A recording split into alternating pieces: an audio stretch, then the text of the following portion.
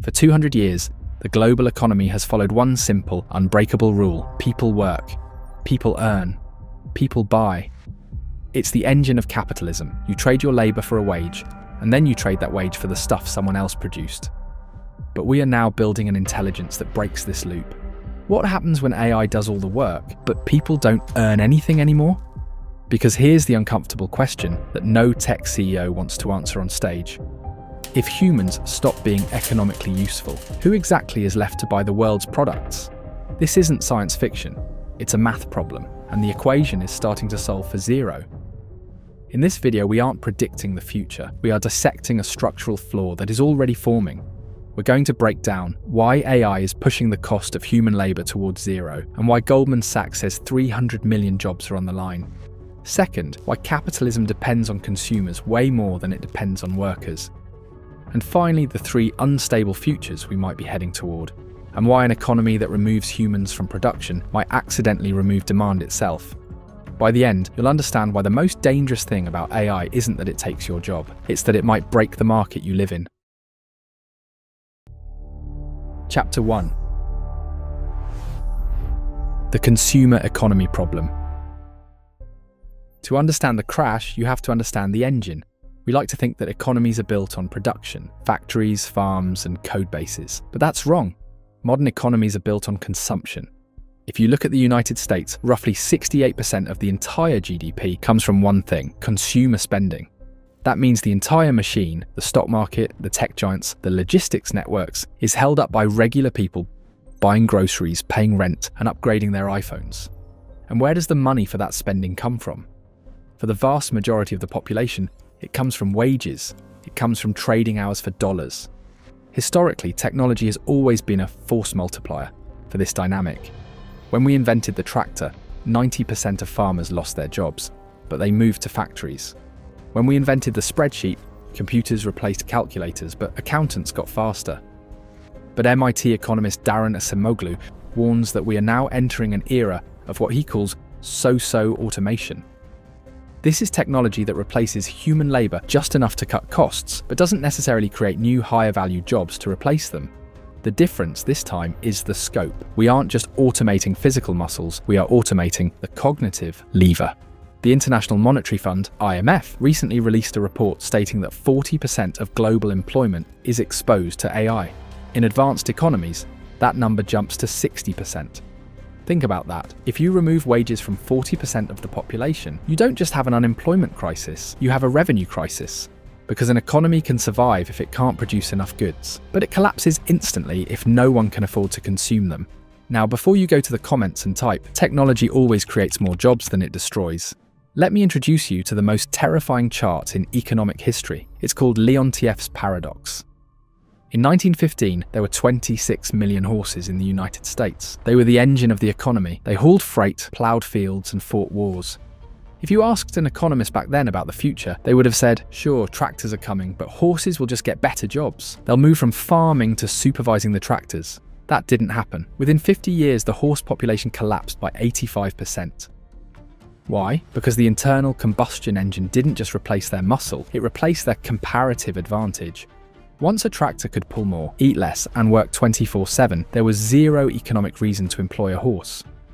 This is the intelligence trap. For the last century, humans survived automation because we retreated to the one thing machines couldn't do: cognition. We moved from muscle jobs to brain jobs. But AI is the first technology in history that attacks our final comparative advantage. When a model can code, write, plan, and analyze faster than you are not the farmer in this analogy, you are the horse. And horses don't get upskilled, they get put out to pasture. Chapter 2. The Broken Loop.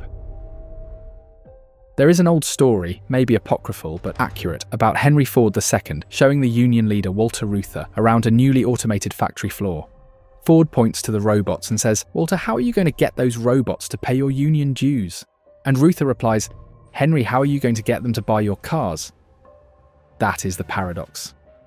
In the old world, a worker was a dual entity. To the boss, they were a cost, someone to be paid. But to the market, they were a customer, someone who spends. These two roles balanced each other out. The money paid out in wages eventually flowed back into corporate profits. But AI breaks the duality. An AI agent, let's say a fully autonomous coder or a customer service bot, is the perfect worker. It works 24/7. It never complains. It costs pennies on the dollar. But it is a terrible customer. It doesn't buy houses, it doesn't pay taxes, it doesn't subscribe to Netflix, it doesn't buy new shoes. Sam Altman, the CEO of OpenAI, has openly admitted this. In his essay Moore's Law for Everything, he predicts that as AI advances, the price of many kinds of labour will fall towards zero. If the price of labour falls to zero, the cost of goods might drop, sure. But if your income also falls to zero, it doesn't matter if a loaf of bread costs a penny, you still can't buy it. This is the deflationary trap. AI produces infinite supply, but simultaneously destroys the demand required to soak it up. At scale, this doesn't optimize capitalism, it cannibalizes it.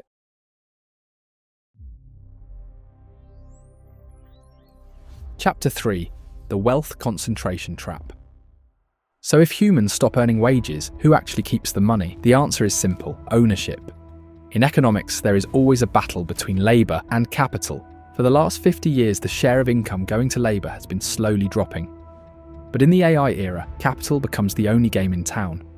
If you own the AI model, the compute, the energy source, or the data centre, you capture 100% of the value created by that productivity. You no longer have to share a cut with the worker, because there is no worker. Wealth doesn't trickle down, it vacuums up. Mustafa Suleyman, the co-founder of DeepMind, warns in his book The Coming Wave that this centralization of power represents a step change in human capability that could leave the vast majority of people outside the economic walls.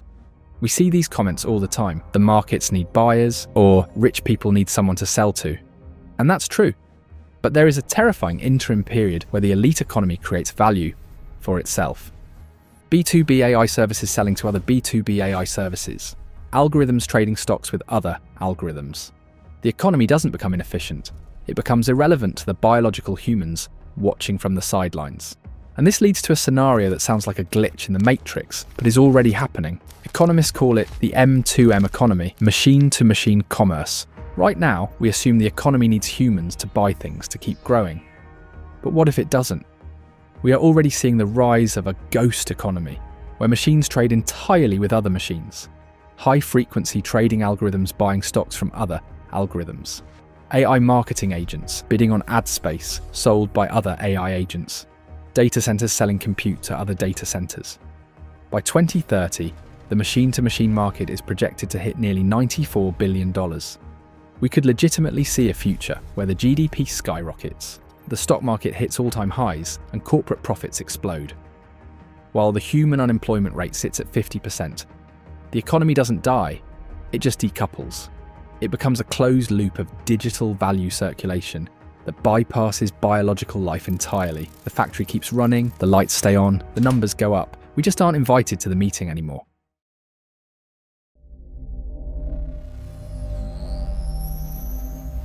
The real question, and the way out. So the real question isn't, will AI take my job? The real question is, how do I remain relevant in a world that is rewriting the rules of value? Because while the macro economy figures out its identity crisis, you still have a career to navigate. And this brings us to the most urgent shift you need to make right now. You have to move from being an executor, someone who does the work, to an orchestrator, someone who directs the intelligence. If you don't know how to make that pivot, I've got you covered. I've put together the AI Career Survival Guide. This isn't some generic ebook. It is a tactical blueprint designed for this specific 2025 to 2028 window. It helps you run a replaceability audit on your current role to see exactly which parts of your job are in the danger zone. And more importantly, it helps you find your asymmetric edge, the one specific human skill you have that AI cannot replicate. The link is right there in the description and the pinned comment. Don't wait until the next model drops. Download it, audit yourself, and build your moat. Chapter 4. The 3 Unstable Futures. Now let's zoom back out, because the economy cannot stay broken forever. Something has to give. Economists and futurists generally agree there are only 3 ways this plays out. Path 1, digital feudalism. This is the default path if we do nothing. A world where a tiny class of AI owners, the techno-lords, rent out intelligence to everyone else. You don't have a job, you have a subscription. You live on a stipend or gig work servicing the few things robots can't do yet. It's stable for the owners, but dystopian for everyone else. Path 2. State redistribution. This is what Sam Altman calls Moore's law for everything. The idea is that because AI creates so much wealth so cheaply, the government taxes the land and the computer and redistributes it as UBI, Universal Basic Income. Altman argues that if we get this right, we can improve the standard of living for people more than we ever have before. But this relies on politics functioning perfectly. And when has that ever happened? Path 3. The post-Labour reboot. This is the wildcard. A world where we fundamentally redefine value away from labour entirely. Where the economy isn't about earning a living, but about allocating abundance. It sounds utopian, but it requires a rewrite of the human social contract that usually only happens after a war or a collapse. None of these paths are guaranteed and none of them are painless, but the one option we don't have is going back to the way things were. The open loop.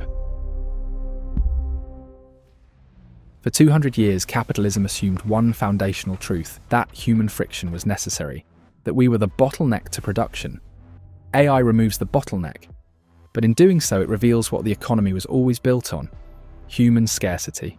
When intelligence becomes abundant and labour becomes infinite, money stops answering the most important question of all: who matters? The real crisis coming toward us isn't job loss, it's demand without dignity. So, in a world where work disappears, what gives people economic relevance? That question doesn't belong to the future. It's already here. Thanks for watching. I'll see you in the next one.